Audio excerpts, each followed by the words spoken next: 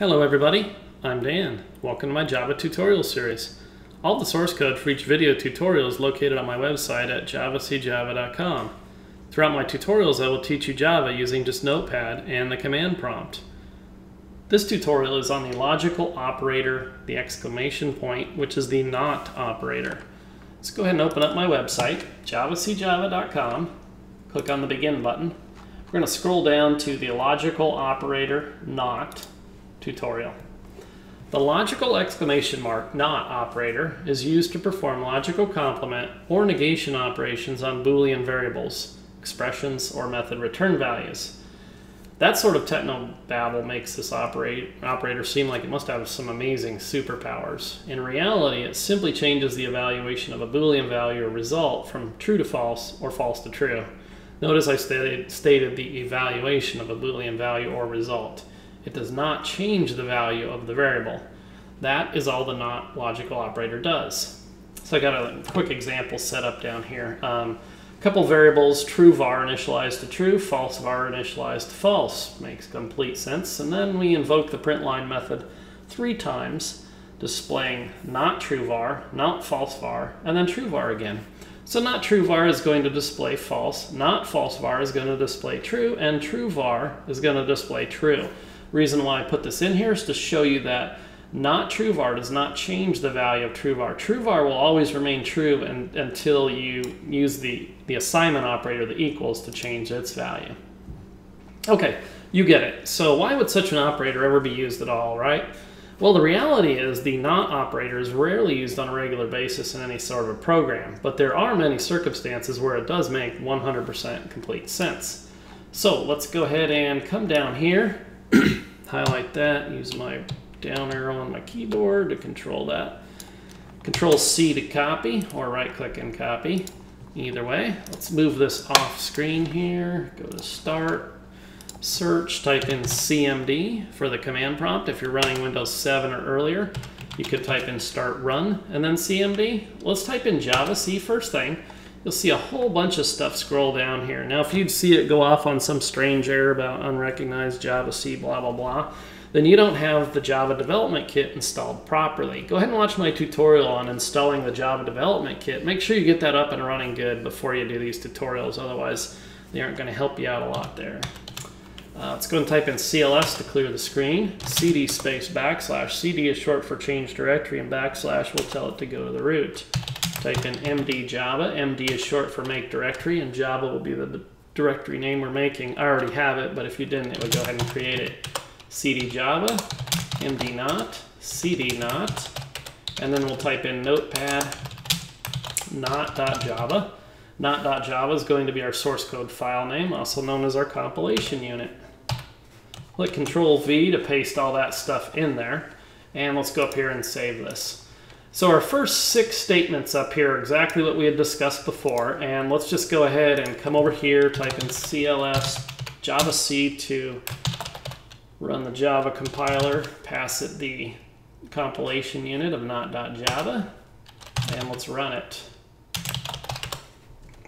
So we got false, true, true, which is exactly what we were expecting. Not true var is false, not false var is true, and true var still is true. It did not change it.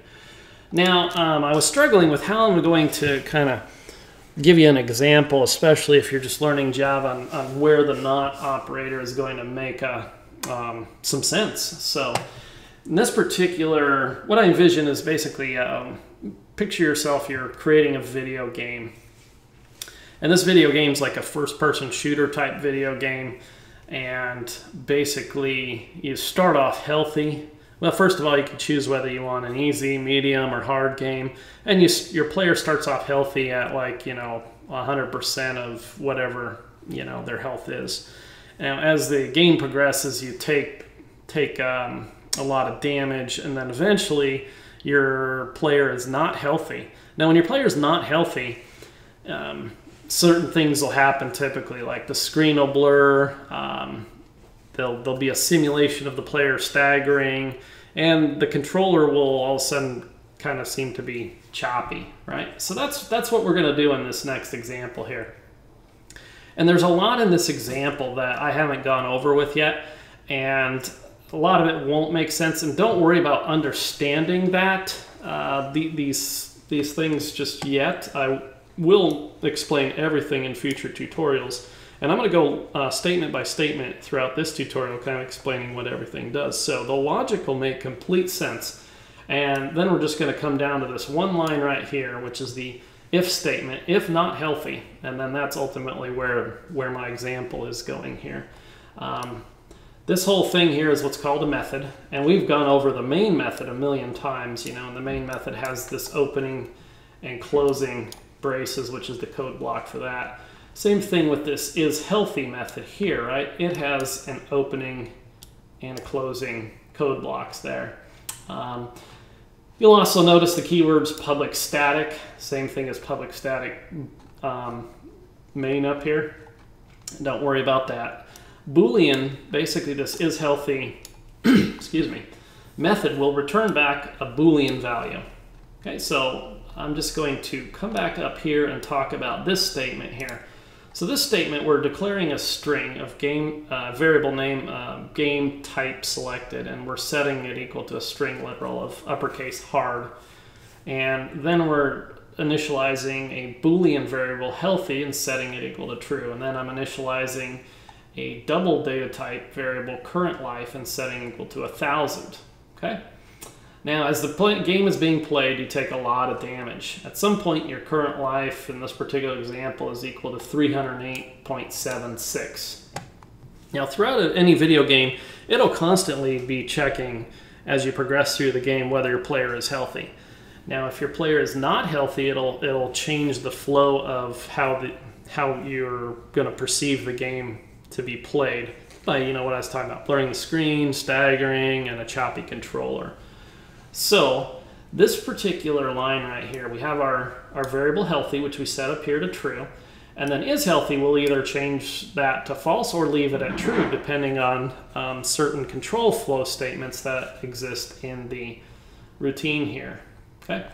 Now we are going to pass it the value of current life, 308.76, and game type selected, which is the string literal hard. Down here in the is healthy method, we are going to get those values, and then life left will be equal to 308.76, and game mode will be equal to the string literal hard. Now, the Boolean is the type that the is healthy is going to be returning. And the last statement in this method is return val, and return val is a variable that I initialized up here to true. And these are all the control statements there. So basically, is healthy will always return back true unless one of these conditional statements are met, and then it'll change return value to false, right? So we've got our if game mode equals hard, and if that evaluates to true, then it'll go ahead and execute everything in this code block. Otherwise, we've got our else if and our else if, right? Since game mode, right up here, being passed in, is going to be equal to hard, it'll go ahead and execute everything in this code block. And these two other else ifs will just short circuit, and it'll go ahead and drop right down to the return val return here. There's a much better way to do this right here, and that's using like a switch statement that comes to mind there, but I haven't gone over that in my tutorials yet.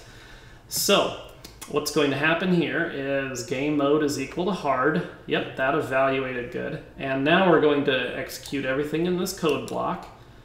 And now we're going to do another control flow statement, another if statement. So if life left is less than or equal to 400, well, we know life left is equal to 308.76.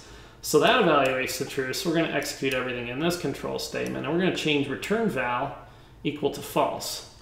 And then we're going to return val, right, which is false. And that's where the assignment operator takes whatever's returned back from this method right here and assigns that value to the variable healthy. Now we can get through that whole explanation on why we'd even say like the not operator here. So in this next if statement here, we've got if not healthy. Then we're going to call everything inside of this code block if our player's not healthy. We're going to blur the screen, simulate the player staggering, make the controller seem choppy. And these these are more methods that would actually, implement just the logic to do those very three things. So what we've got here is, if not healthy, if you're reading your code or you're writing your code, this just, it reads right. I can't tell you how many times throughout the, previous few minutes I've said, if your player's not healthy, this is exactly how this reads, if not healthy. So we could also, actually, before I say what else we could do, let's go ahead and save this, right? And of course, we had already compiled it. We'll go ahead and clear the screen again here. Recompile, compile, and basically because we chose hard for the game type selected, and we're currently at 308.76, our player is not healthy, and so we're going to blur the screen, simulate the player staggering, and make the controller seem choppy. Whatever those methods did, it would go ahead and execute that code there. So if we had, for example, chose medium, right, as when we first started the game out there, before I run that, come down here, and you can see if our game mode is equal to hard, it's not going to be anymore, it's going to be equal to medium, and our threshold for a player being not healthy is under 300 or equal to 300, right? And so that's not going to be the case. So we're not going to have any of the stuff where we blur the screen, simulate the player staggering, or make the controller seem choppy. It's just we're gonna continue on with normal gameplay. So, and as you can see, that's the case. We don't experience any of those things at all there. So I'm gonna go ahead and close out of this, close out of that, and that concludes this tutorial. Thanks for watching.